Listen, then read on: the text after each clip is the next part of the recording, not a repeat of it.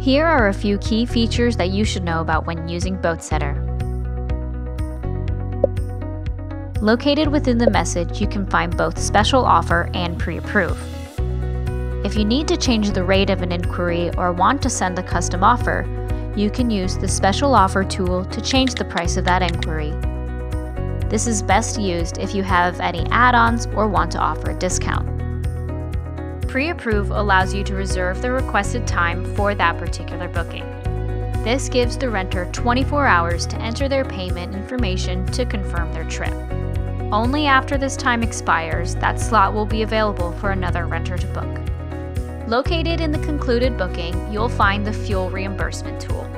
You can use the fuel reimbursement tool to charge renters for the fuel they used after the trip is concluded by uploading a receipt or the completed checkout document confirming the amount. This is best used if you do not have fuel included in your overall rate. When it is submitted and approved, you'll be paid out within 1 to 3 days. For further details about these features, visit boatsetter.com.